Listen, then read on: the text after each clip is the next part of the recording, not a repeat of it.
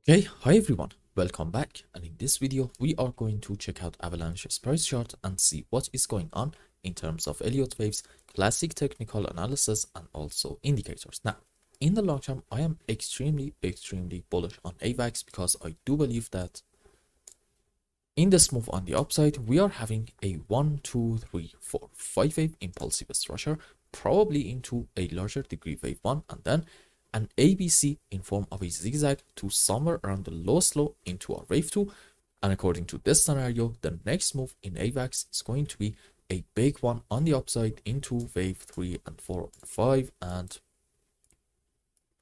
just the minimum target for this wave 3 is going to be setting an all-time high and taking the highest high in here about, let's say, $155. So in the long term, we are very bullish. And by the way, no, just because I put the end of this wave 5 to somewhere around 3K doesn't mean that we're gonna go there. No, these are just to show the general patterns, which are again very bullish. Now, in the midterm, we are also seeing some very bullish signs, and it's the fact that off of the lowest low, we are having another 1, 2, 3, 4, 5 wave impulsive structure up, and followed by that a correction down, and it can be on a higher degree another 1 and a 2, and after our correction for wave 2 is over, or maybe it's actually over already, the idea is that we're going to get hopefully another big move up into wave 3 and 4 and 5. Now, let's talk about an impulsive structure a bit more. You see, if you want to argue, for example, we are going to have our final bottom around this area,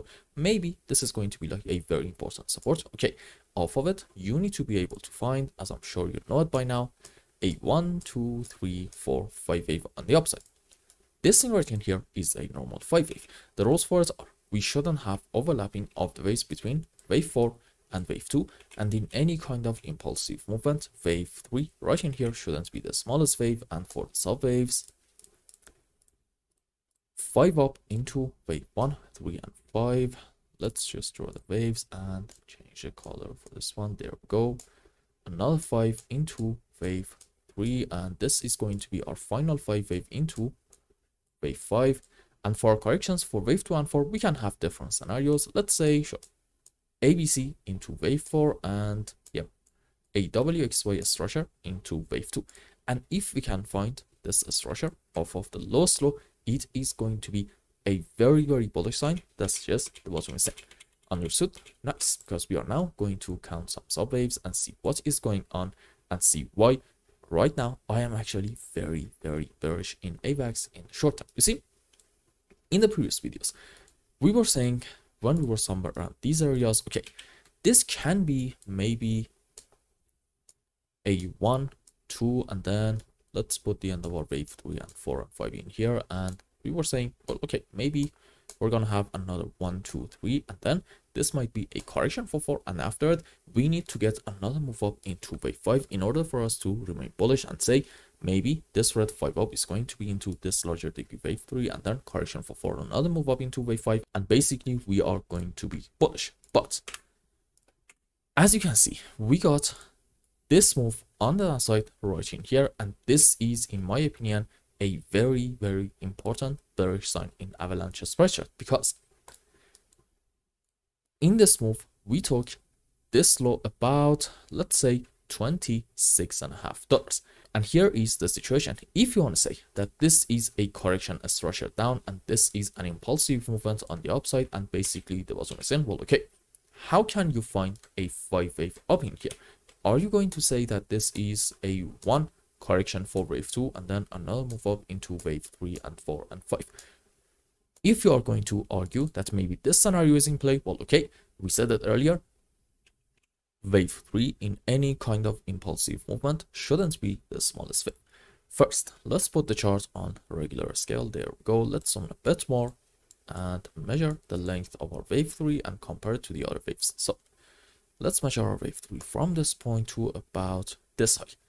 Is wave 3 going to be bigger than wave 5? As you can see, no. And is it going to be bigger than wave 1? As you can see, absolutely 100% not. So it means this structure right in here, this 1, 2, 3, 4, 5, which is now pretty much our best shot at finding an impulsive movement in this area off of the lowest low in Avalanche's price chart, is not a possibility and is not allowed in terms of Elliott waves, and it means more likely than not we are having in this area in AVAX a correction structure on the upside. And well, this means at one point we are going to get a move down in AVAX in an attempt to take the lowest low in here about, let's say, $22. So because we got this move down and on it we took this low right in here, now we are going to be bearish in like very short time and say there's a very good chance that our downtrend in AVAX is starting from this high.